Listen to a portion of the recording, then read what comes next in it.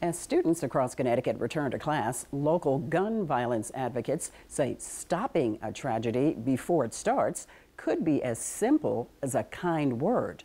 News 12 Connecticut's Sean McCabe has more from Fairfield Ward High School.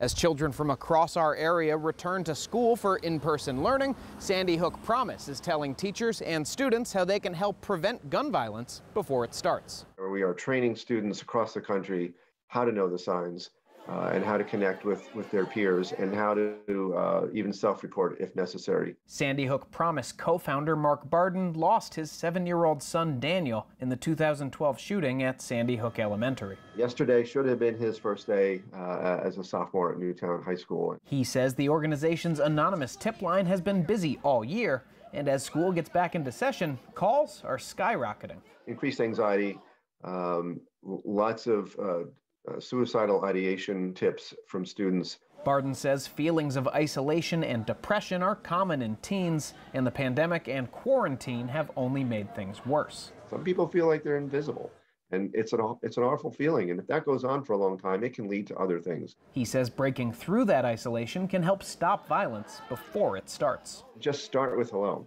and make that person feel validated and that they've been noticed and that they do exist. Sandy Hook Promise says there are often warning signs before a school tragedy, and their mission is to train teachers and students to recognize them and seek help. Talking about hurting other people or pulling away or withdrawing or unusually angry or on edge, these are all warning signs that we've studied. Sandy Hook Promise's next set of PSAs will come out in September. For now, in Fairfield, Sean McCabe, News 12 Connecticut. You can get a link to Sandy Hook Promise's emergency training programs and anonymous crisis line on news12.com.